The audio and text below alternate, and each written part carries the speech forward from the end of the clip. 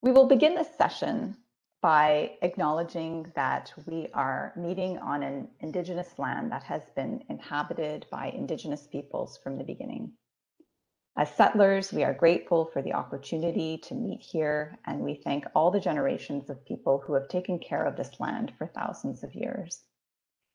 I would like to acknowledge that living in Ottawa-Gatineau, I am on the unceded traditional territory of the Algonquin Anishinaabe people. I would also like to recognize that we all work in different locations, and therefore you're probably working on different Indigenous lands. And so I encourage you to take a moment to think about on which territory you are on today. Thank you. In this session, you'll learn about the importance of IP asset management, including building an IP strategy, IP searches, and IP valuation. IP Talks is the first collaboration of our recently launched IP Village initiative, which is helping teach our clients how to navigate and use the IP ecosystem, and which includes organizations that help build Canadian businesses.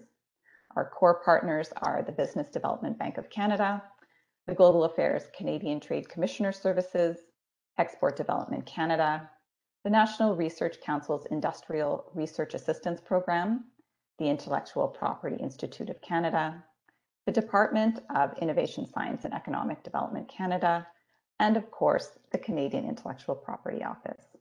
We know that it takes many people's help to build a successful business, and we're here to help you every single step of the way.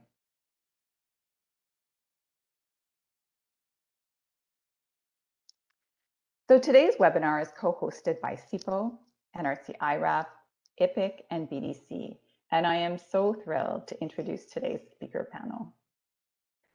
First, we have Dr. Cynthia Shippam, who is an industry technical advisor in ITA with the National Research Council's Industrial Research Assistance Program, or NRC-IRAP. IRAP works with SMEs to support growth through innovation. Cynthia brings to her role as an ITA more than 20 years experience in research, technology transfer, commercialization, and intellectual property protection of SMEs. She has developed and managed IP in a variety of industries, both in private practice and in-house. Her academic and professional experience as a PhD, an MBA, and a patent agent provides her with a broad technical background, and she works with IRAP clients across the country in all technical areas on IP-related matters. In addition to her own in-client portfolio. Next, we have Dr. Béatrice T Ngatcha, who is a partner with the firm Laverie in Montreal. She is a lawyer and a patent agent and practices mainly in the pharmaceutical, life sciences, and chemical engineering fields. In particular, Béatrice helps startups, SMEs, and large companies in obtaining and leveraging IP rights and supports them in their commercial growth and business success. And finally, we have Maximilian Yam.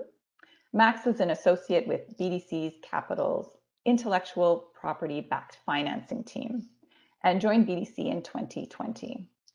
Prior to joining BDC, he was an intellectual property analyst with Quantius, a commercial lender, where he developed a patent analysis and valuation framework for new loans. Previously, he was a research assistant at WLAN, where he conducted patent portfolio valuations and market research during due diligence, portfolio acquisition, and licensing.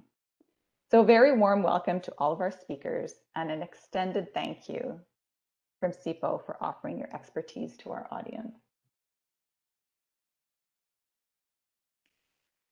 So a little bit about myself. I am Nina Kushwaha, and I'm the director of CIPO's IP Awareness and Education Services. I am a scientist by training, and I've been involved in the IP space for over 15 years. I have a keen interest in helping Canadians and their businesses understand how IP assets can allow them to gain a competitive advantage to drive growth. This all starts with awareness and education. In this webinar, I will speak about the strategic approaches to using your IP, and then I will hand over the presentation to our speaker panel, who will talk to you about how all this works in practice.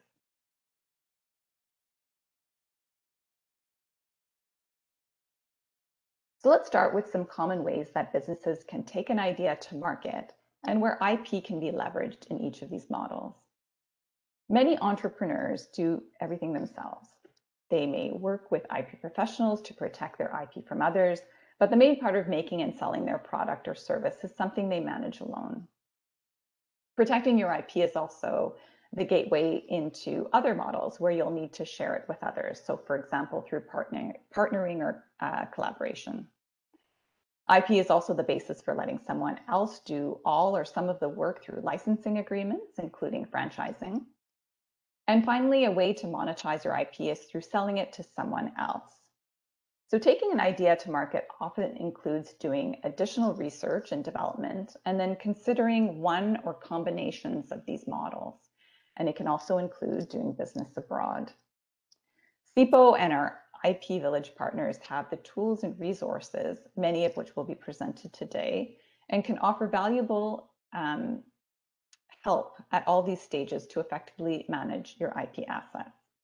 We know that SMEs that are aware of or hold formal IP are more likely to be innovative than SMEs that don't.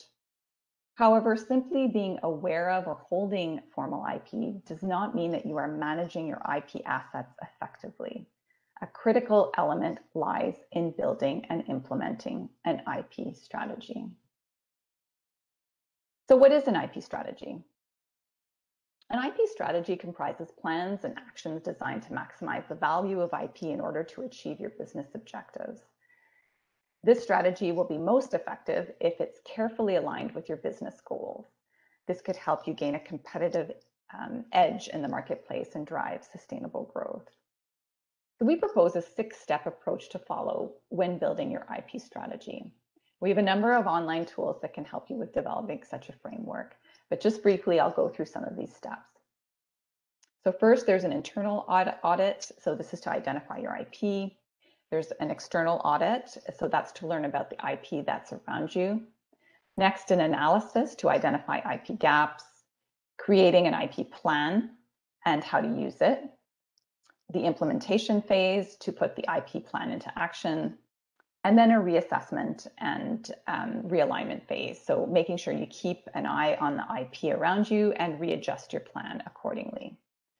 So Dr. Shippam will be providing practical examples of these concepts. And so I'll go through these steps just very, very briefly. As I mentioned in our first IP talks, much of the world's economy has shifted from an industrial economy to an idea economy. So this means that much of the economy is based on intangible rather than tangible assets. In fact, based on many different types of studies, over 90% of some companies' market value can come from intangible assets such as patents, strong brands, popular designs, and well-kept secrets. So to be part of this economy, you're going to need to know what your IP is. This can be a very enlightening step because many businesses discover that they actually own IP, but they never realized it. In fact, relatively few companies hold formal IP, and only a fraction of these have a strategy for how to best use it. Interestingly, those that have formal IP are the ones that experience higher growth, are more likely to export, and to seek financing. So the first step towards your IP strategy is to identify your own IP through something we call an internal IP audit. If it's the first time you're assessing your own IP, I strongly recommend that you take a look at our IP inventory checklist located in our IP toolbox. This is a free tool to help you start identifying your IP assets. It contains a list with intangible assets your business may have and which IP rights are most suited to protect them. So just a note, this is one of our most downloaded resources and a great starting point. So yes, it's one thing to dream about your idea, but remember that the IP landscape is very real. Dr. Ngatcha will be speaking to us the importance and limitations of IP searching, especially when you're trying to learn about the IP around you. So IP rights are legal rights, so knowing who your competitors are and what they do is an important part of your business intelligence. It contributes to building your IP landscape, which informs your decision-making and reduces the risk of being sued for infringement. It also gives you an idea of what your competitors think is important and what they are trying to achieve. It can provide information on registered IP rights and those which are about to or have expired, and may also provide opportunities to find IP that you could buy or license from others. Another important note is to make sure you stay on target. So based on your IP inventory and the findings from the IP landscape exercise, you may find gaps that prevent you from achieving your business objectives and opportunities that could help you achieve them. So to structure your thinking and find the gaps, start by thinking about your business goals and what IP you have. So for example, IP is a territorial right and therefore only protected in the countries or regions where they are registered. You may wish to strategically file for new IP rights, especially if you're looking to expand into international markets. Also, think about your core business and what makes you unique. Why do customers choose your product or service? How are you different from your competition? And is the IP protecting these key differentiators? Another related area in IP gap analysis is standards. So products and services are often subject to a range of regulations and standards to ensure products are safe and that performance can be measured, compared, integrated, and so on. Sometimes a dominant technology is protected by a patent, which you may need to license if you want your invention to be part of a bigger system. Identifying the relevant standards is part of the gap analysis, so you can determine what to do next. And finally, remember that many of these goals are relative to time. So in your analysis, short, medium, and long-term IP gaps should be identified. Let's talk a little bit more about some of the factors that can determine how you plan to use your IP in your business. So for example, some companies have a business goal to reach market leadership. They file for and enforce their IP rights to block competitor growth. This is called an offensive strategy and usually involves a large IP portfolio and a legal budget to maintain and enforce the rights. Other companies may take a more defensive approach where their aim is to avoid getting into legal disputes by minimizing the risk of infringing on anyone else's IP rights. Here, the IP options will range from inventing around a competitor's patent or obtaining IP rights through licensing.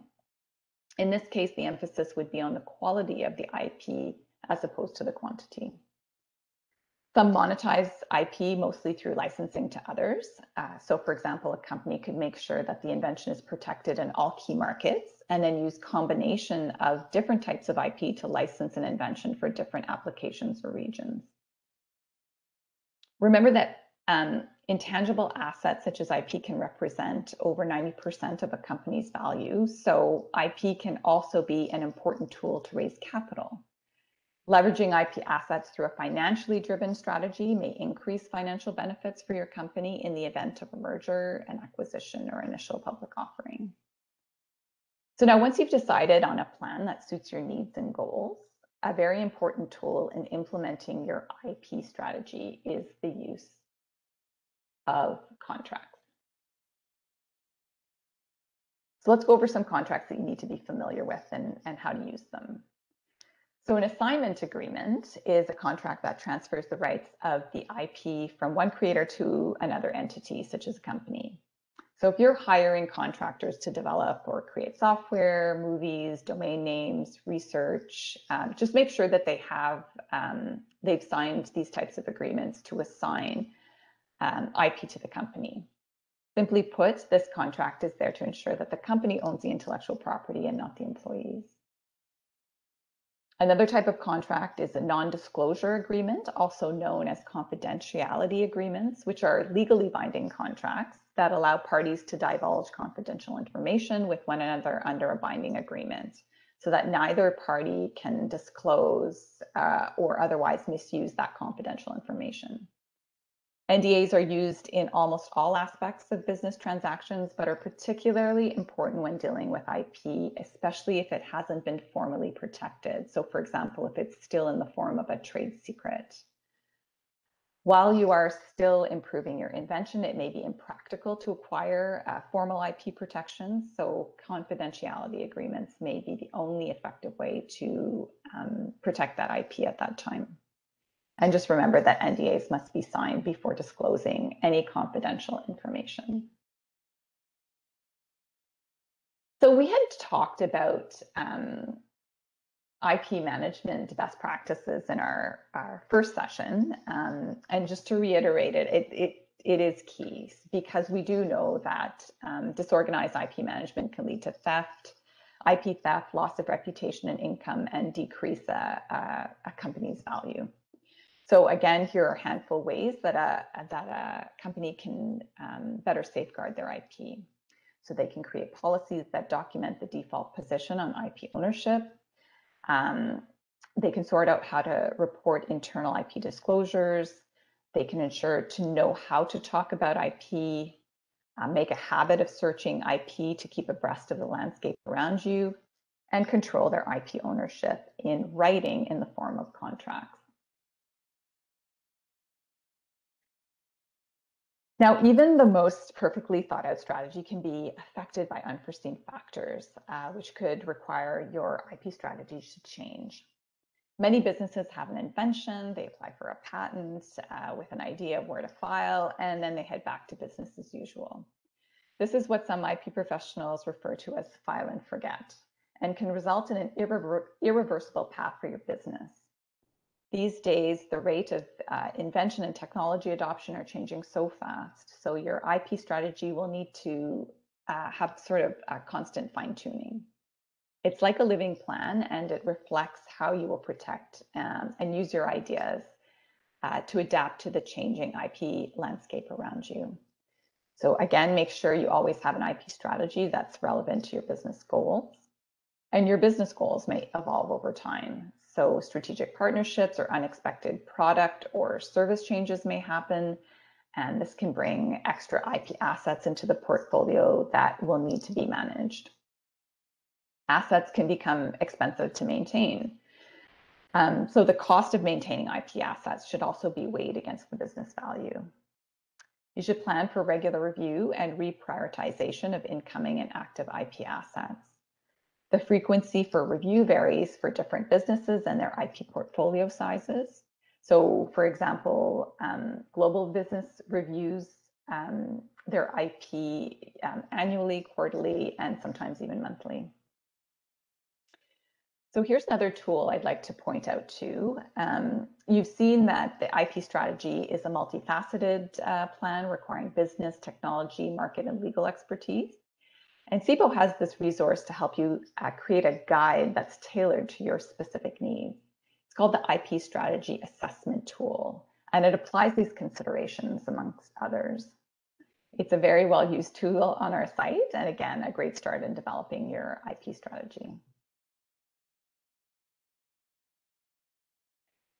So we've gone through a few steps to consider when building your IP strategy that aligns with your business goals, including identifying the IP that you have, the IP that others have, identifying gaps, creating a plan, putting that plan into action, and monitoring and readjusting accordingly. Now let's see how some of these concepts are put into practice. Our first speaker is Dr. Cynthia Shippam. So Cynthia, you'll be speaking to us about using IP as a business tool. What are some of the key questions that arise during discussions with your IRAP client? Thanks very much, Nina. The key questions, it's highly variable because every IRAP client is unique. That's the nature of it, and that also speaks to why they're going to have IP. That unique feature could be the knowledge of their customer base. It could be unique technical information. It might be their experience or their network. So there isn't any given typical IRAP client. One thing to keep in mind is IRAP the relationship is effectively one-to-one with the company. And so ITAs deal with their company sort of on their own tailored plan and bringing their own experience to the table as well. So there isn't really a typical question, but what I would say we do start with, oh, there's my introduction for IP in practice. The place to start the dialogue tends to be, what do you have and where do you want to go? This is really open-ended and loose, and it's kind of intended that way because we can all handle yes, no answers. You flip a coin, worst case scenario, but it could depend on your technology, your relationships. You might be in a partnership with somebody else. They've got their own IP, you do too. What's that going to look like? What are you going to do when you get together and build a bigger thing? What are your resources? As Nina mentioned, this can get expensive. Nobody, as far as I know, has an infinite amount of money to put towards IP strategy or any other aspect of their life. And the file and forget is real. I sometimes refer to it as random acts of IP. File the trademark agent on day 2 of or trademark application on day 2 of incorporation, and then never really do anything with it. Why, ask yourself why you would be making these decisions and make informed choices. And then where do you want to go? How will the business grow? Are you building something brand new? Are you adapting product A to fit into market B? Do you already know that you've got the technology? Now you have to validate it. It's highly variable, and software doesn't have the same needs that drug development do. We live in a global community. Where do you want to go? There's 200 sovereign nations on Earth. How are you going to choose? And there's many, many different ways to do this. They're all right. Some of them might be more applicable than others. There's multiple types of IP. I refer to these as flavors, so to speak. Just like an ice cream cone, you stack up several scoops, you can have multiple flavors in one ice cream cone. But if you handle it wrong, you're going to break it. Your ice cream's going to fall over and hit the floor. Make a great big mess, and then there'll be tears. This can be costly to fix, or you could lose it entirely. If you are actively engaging in sales and disclosures and show and tell of your technology, and you haven't taken appropriate steps to protect the IP.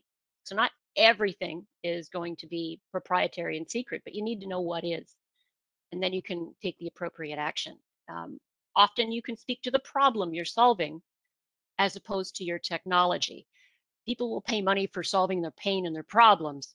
The technology might be primary to your considerations, but it may be secondary to the person with the problem, who is ultimately the customer. Clicking the wrong thing to advance my slides. My apologies for that. So as Nina mentioned, ownership matters.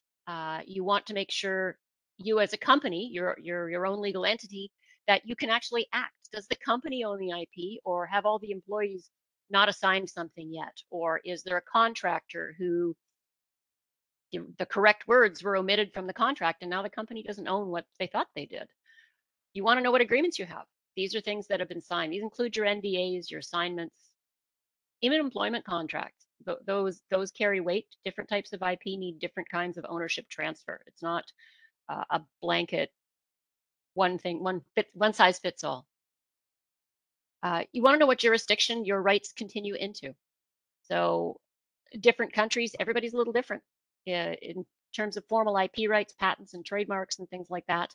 The United States and Canada are completely separate entities. Having a Canadian trademark doesn't necessarily carry the weight you want it to in the United States or elsewhere. Where are you going to do business? Where are you going to sell? It's going to be cost prohibitive to do every IP right in every country. You can't do that. The BC, not Quebec reference, there's 10 provinces and 3 territories in Canada, and they all have their own provincial legal considerations as well. So there's not one uniform set of rules across the country. They're all trying to do the same thing, but there's subtle differences, and this speaks to the need for ensuring you engage the relevant expertise. Again, IP inventory, you still need to know what you have, and this goes back to that first question, is what do you have? CIPO tool, I send it around to a lot of clients. I find it really great to open the dialogue and get people thinking about different ways they might have IP. Most of the time in high tech, you're thinking of my technology, you're thinking hard on patents or software and code, but there's a lot more than that. When you get together with other people to buy, sell, co-develop, trade, whatever's involved, you're going to see words like foreground IP, background IP, jointly developed, jointly owned, all these different words. What do they mean? And how does that impact what you want to do? It's wonderful to jointly own everything and share, but the reality is some pies don't slice very well. You need to consider how it's going to work and who's going to commercialize the technology. A shared resource that neither party can really work with doesn't benefit anybody. So you need to plan this and know what to expect as it goes forward. Inventory, you want to take action to secure it. Again, it's one thing to identify it. Do you own it? How could somebody else disrupt your ownership position? Are you working with a university, for example, or you have summer students coming in the door? Did you have a competitor having a meeting in your boardroom and you forgot to clean your whiteboard? That kind of idea. And cybersecurity, this matters. It's very disruptive to businesses. Sometimes active theft can occur. Other times it's just locking you out. But trade secrets are kept usually on computers behind passwords. You're going to have to log into systems. You're going to have passcards on your doors. That all connects to cybersecurity. IP does not exist in an independent silo sort of off to the side. It integrates and knits together all the different areas of your business.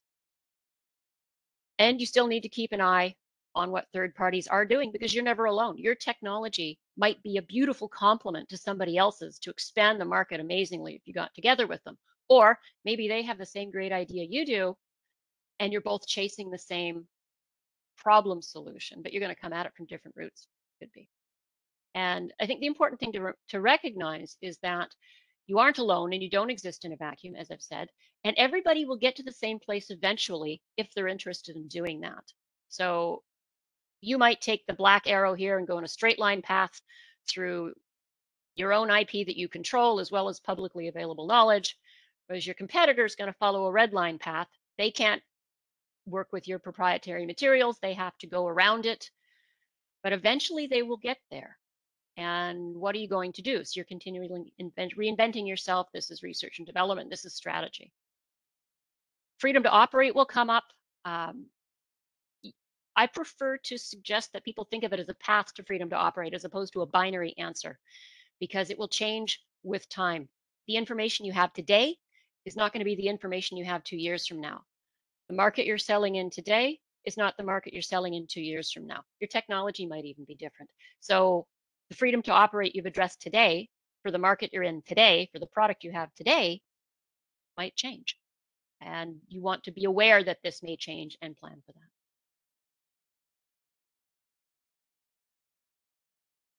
Knowing what others have is also a form of competitive intelligence. When you know who's in the space, they may be competitors or collaborators.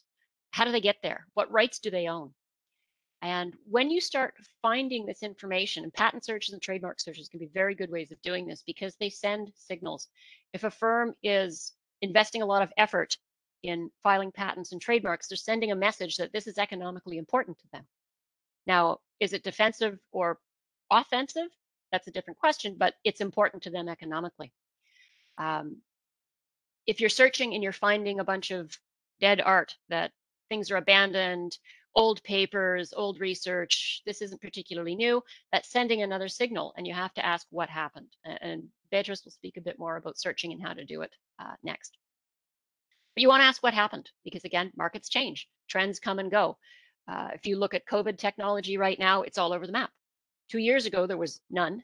And 5 years from now, it's not going to be the focus anymore. So you have to look at what's influencing these changes. And so if you do find third-party art, what do you do about it? It depends on what it is and what it says.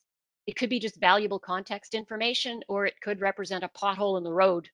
And we know from driving our truck down the highway at 100 miles an hour, if you hit that pothole without braking, you're going to break your axle and the whole thing's going to come off the rails. But if you can slow down a bit and go around it, you might be okay. You may not get there as fast, but you're not going to destroy the truck entirely.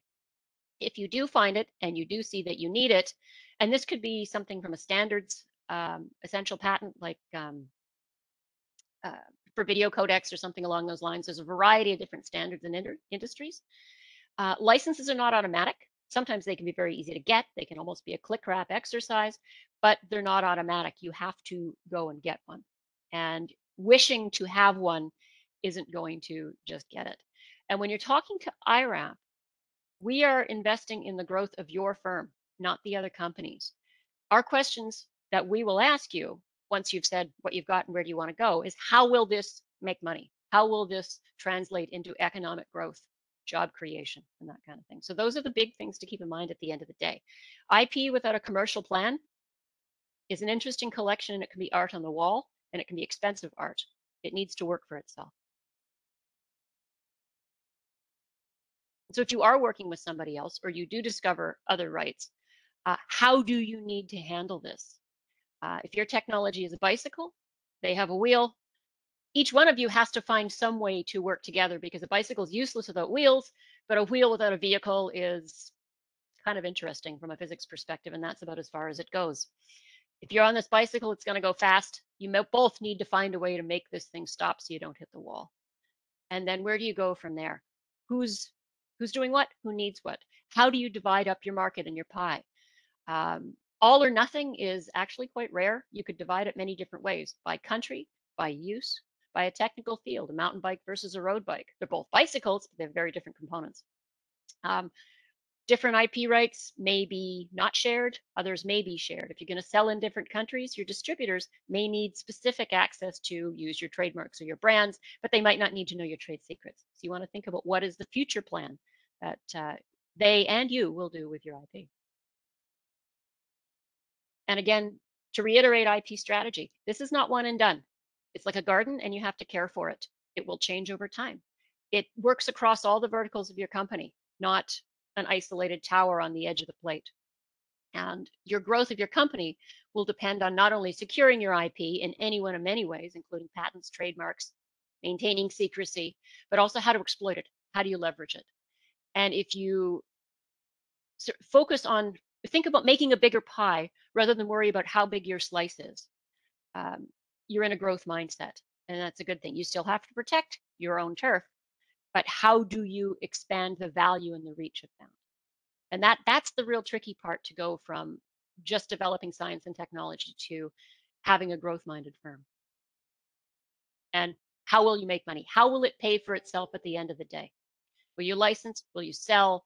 Are you selling direct products? Are you selling through distributors?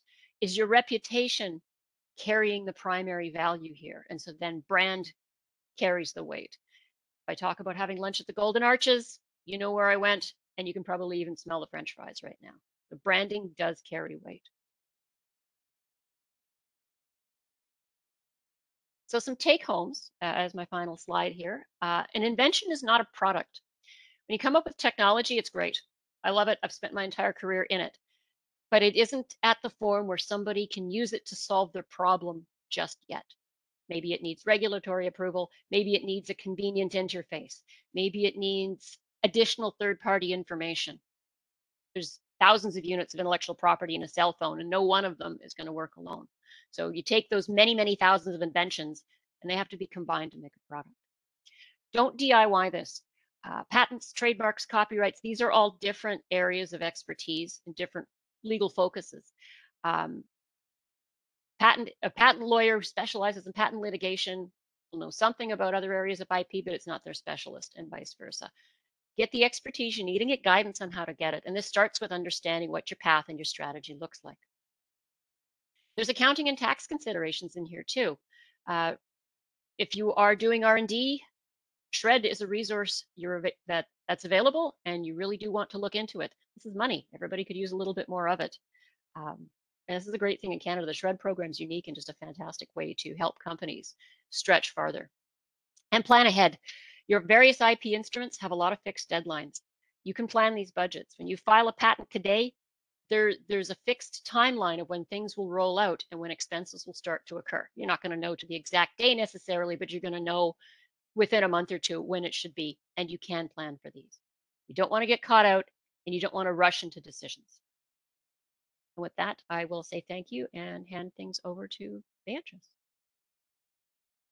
Excellent. Thank you so much, Cynthia, for the practical advice and the considerations to think about on how to use your IP strategically. I love the expression random acts of IP. Let's not do that.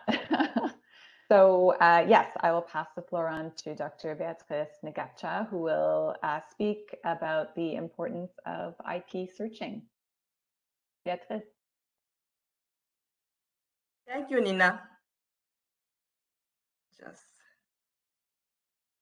Okay. So when you are in business, there are always, when it comes to IP, intellectual property, there are always two main types of concerns. The first one being, is my IP adequately protected? And the second one being, am I infringing on someone else's IP? So these mainly are the two concerns that IP people, business owner dealing with IP would be concerned of. Both of these concerns revolve around searching. So for the IP I am generating, my own IP, I want to know what's already out there that's close or that is relevant to my IP. This will give me an idea of what I am entitled to protect, what space I'm able to claim as mine. Okay, so that's regarding my own IP. And then for the other people's IP, I want to be aware of them so that I can plan my business strategy accordingly. Okay, and I would say IP searches is a very important topic. We cannot really do it justice by the time allocated for this presentation, but the idea here is really to give you an idea to show how you can use searches in IP as a tool to manage your business. Also, we would like to convey the idea that while it is strongly recommended that you conduct your own IP searches as a first step, it is also strongly recommended that you consult you seek the help of an IP professional. Okay, so we will see later in the presentation how this plays out. And so it's strongly recommended to seek the help of an IP professional and get a professional opinion on the search results. For this presentation, we will focus on trademark searches and patent searches. Okay. And to start off, I will start with an anecdote. This anecdote is in the field of patent. In the field of trademark, sorry. So with this really anecdote shows how searches can be tricky. And sometimes even missing a word, only a single word, can result in a huge financial loss down the road. And so back in 2015, the government of Yukon launched an advertising campaign to promote the tourism in the region. And the campaign used the slogan, "We'll leave a light on for you." Of course, reference was being made here to the Northern Lights. So, and shortly after the campaign was launched, people started pointing out a similarity with a slogan that a motel chain was using. And that slogan was, "We'll leave the light on for you." And as it turned out, that motel chain actually owned a registered trademark on "We'll leave the light on for you." The government of Yukon had made searches before starting using the slogan. Okay, but they had searches. Searches were conducted on "We'll leave a light on," and also on "We'll leave a light on for you." And really, they didn't find any conflicting results. So even marks that differ by as little as a single word, or marks which are spelled differently, but which are otherwise identical in meaning or when sounded, will not necessarily be captured by such a search. In this case, as you can see, the difference was merely in the A and the. So of course, the government of Yukon had to change all their materials, their materials for their campaign, and a new slogan was created, which was "We'll leave a light on." And the new slogan they finally settled on was "Come to my Yukon, we'll light the way. Come to my Yukon, we'll light the way." One can only don't imagine the consequences for a business. The business owner would need to turn around quite quickly and plan a completely new business strategy with potentially a lot of stress and financial loss. And so a trademark professional is skilled and will help you avoid such situations. So in trademark, there are mainly two types of searches. Okay, the first one is to search the trademark, the online database of registered trademarks, such as the Canadian Trademark Office online database. This search will identify trademark registration, pending trademark application, and official marks that are potentially confusing with your mark. And then the second type is the so-called common law search. So since, as you are probably aware, in Canada, it is possible to acquire trademark rights simply through the use of your trademark without having applied to register the mark. So unregistered trademark rights may be out there that will not be identified by a search of the online database, trademark office databases. In other words, so a trademark owner may be using their mark without registering it. So that shows that a common law type search is very important. Such search involves searching website, domain names, Canadian corporate and trade name directories, business directories. So this type of common law search will help you identify marks that are not registered, that have not been applied for registration.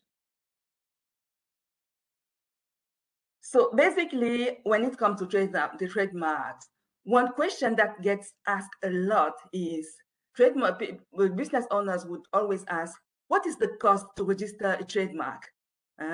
And we believe that the most pressing question to ask would normally be, what is the cost to search a mark, a trademark, and manage the risk that are associated with using it?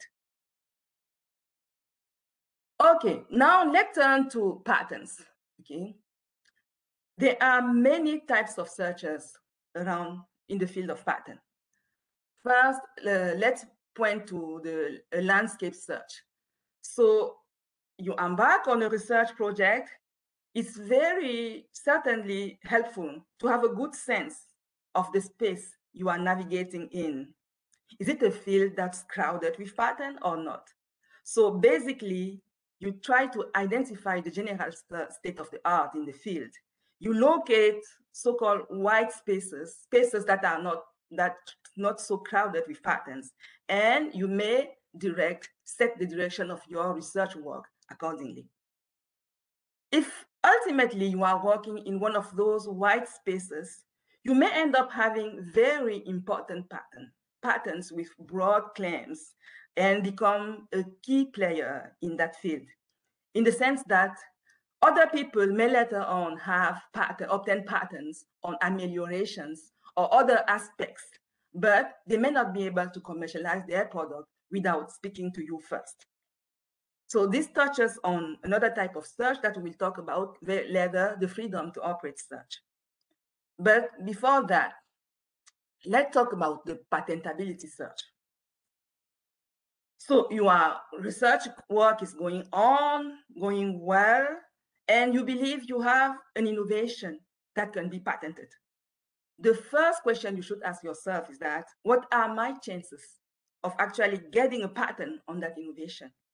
And the answer to that question you will have by conducting a patentability search and obtaining a patentability opinion from a patent professional.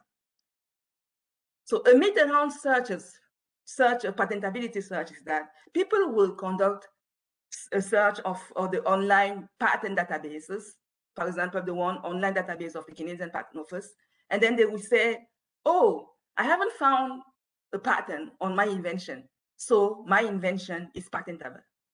So let's just say right away that it's false. Because for your invention to be patentable, it must one of the two conditions, it must be new and non-obvious. And the documents considered for this analysis are like basically every published documents. So which means that you will also need to conduct searches in the scientific literature. Every that's published anywhere in the world and in any languages. And having the search analyzed by a professional search is very important. This will help you really decide whether you want to go to the next step or not. The next step is the actual preparation and filing of a patent application, and this can be very costly. So now the freedom to operate search that we have mentioned, okay? So, and let's say right away, a myth associated to it also is that, so I got a patent on my product, so I can start commercializing. This is false, because some aspect of your product may be protected by patents belonging to other people, and you would need to clear that before launching your product on the market. And the difference with the patentability search is that for this search, freedom to operate search, only patent documents will be considered, and also in a given jurisdiction. As we know, patent are jurisdictional, they protect you in a given country. So you would be clearing your activities in a given country. And so let's say there's a patent, and that's really on your way, and you have the potential to be sued for infringement. You can if you launch your product, you may be sued for infringement. And one option you have to counterclaim when the infringement action would be to launch an invalidity attack on that patent, which brings us to the other type of search, which is the invalidity search. And this type of search, let's just say it's also similar to the patentability search. All types of documents are considered, both patent and non-patent documents. And it's okay, when you are deciding to launch an attack on the patent of a competitor, that would be at the court. There are also actions that you can take at the patent office. So if you see a patent application of your competitors, because business owner would generally be monitoring the patenting activities of their competitors. If you see a patent application that's probably, if it gets into patent, it will get on your way, you can conduct a patentability search on that invention and file relevant documents at the patent office. Of course, with an explanation to why a patent shouldn't be issued on that invention. And also, if the patent is issued already, you can petition the patent office and request re-examination of the patent and submit all relevant documents that you have found.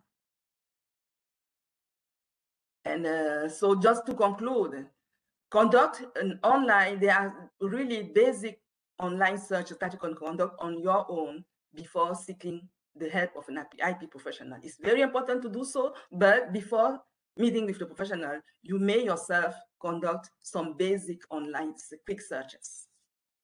Thank you. Thank you so much, Béatrice.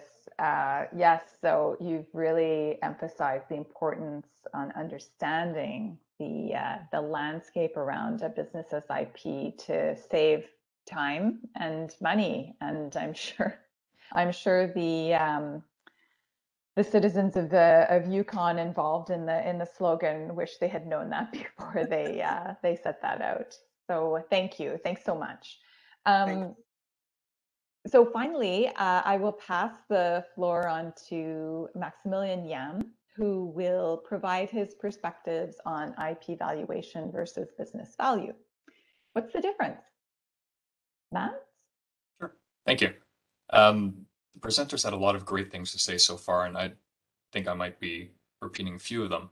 But one of the first areas that I'd like to talk about is the importance of business and IP strategy alignment. IP rights really sit above three main components. The business is overall strategy and their IP strategy, as well as the company's IP culture.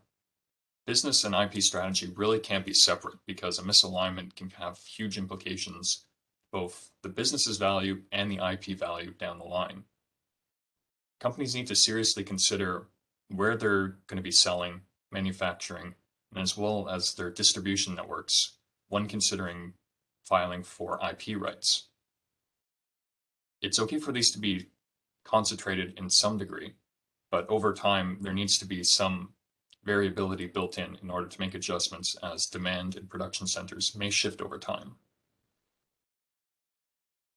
It's also very important for companies to know who their business and IP competitors are, because in many cases, products may compete directly or indirectly on an IP or technical level, as there may be non-aligned usage cases for some intellectual property that may or may not be considered when evaluating strictly business competitors. It's also very important for companies to be investing in the proper infrastructure to fully capitalize on the usage of their intellectual property rights. If a company is collecting lots of data, has important clinical trial relationships, or other research relationships, they need to make sure that they have proper protocols and infrastructure in place in order to fully utilize and capitalize on these assets. IP culture really sits at the center between business strategy and IP strategy, and making sure that all employees know that they have a right to play in the filing and protection of IP rights is critical. There needs to be strong protocols in place in order for companies to record and institutionalize their intellectual property rights, because any IP that slips through the cracks is lost value for both the portfolio and the company. One area that we see quite frequently at BDC are some limitations that are associated with in-licensed IP. It's not uncommon for companies to get access to a portfolio of patents from a third party, such as a tech transfer office, or be spun out of another company.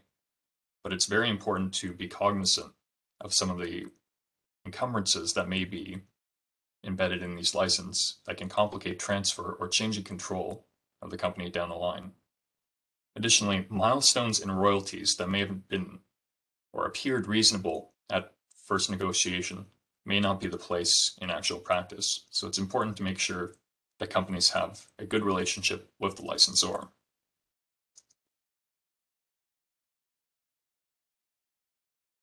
The balance between the right types of IP is very important. In venture capital, there's a term called product market fit, which describes how a product satisfies a strong market demand and is driven by a strong value proposition and a clearly demonstrated economic value. The moat is an addition that discusses how a company can protect this competitive advantage and extend and protect their market share. Picking the right moat uses a combination of IP rights that can have overlapping and interlocking protection. Not everything needs to be protected with a patent, as it is a very time-consuming and resource-intensive activity, so that activity should be focused. Trade secrets can be very beneficial for companies, especially because they can provide longer-lasting protection than patents when used appropriately. A good portfolio uses a combination of all these IP rights in order to increase and drive value.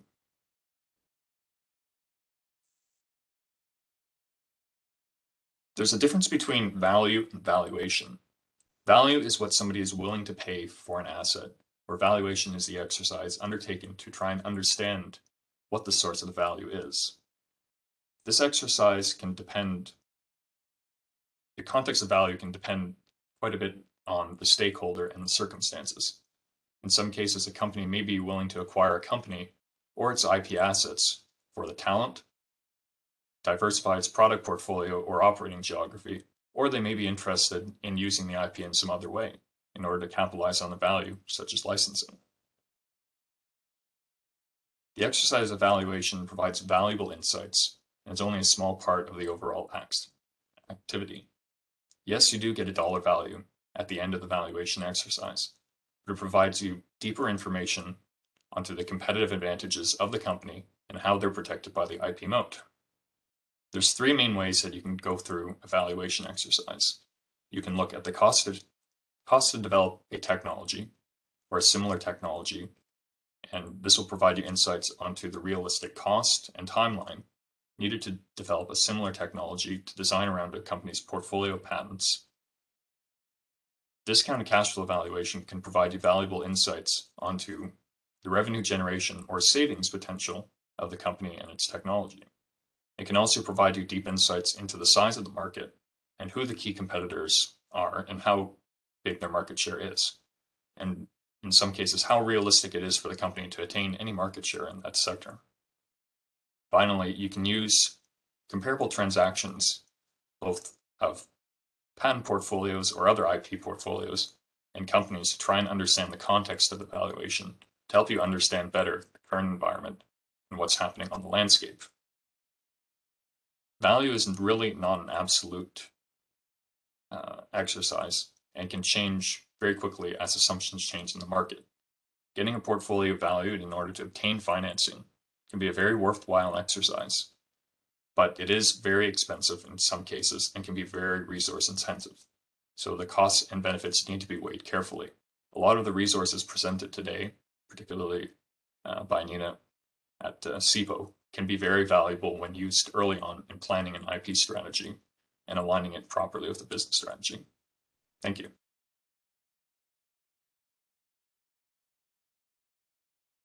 Thank you very much, Max. So for providing those explanations on value of IP versus the valuation of IP, I know that there's a lot of confusion there, especially if IP isn't something that you're necessarily familiar with. So I also don't think that you could overemphasize the importance of aligning your IP and business strategies. And I love the concept of building that IP culture within a company. It's actually maybe something that we should talk about in a future session. So this concludes our second session of IP Talk.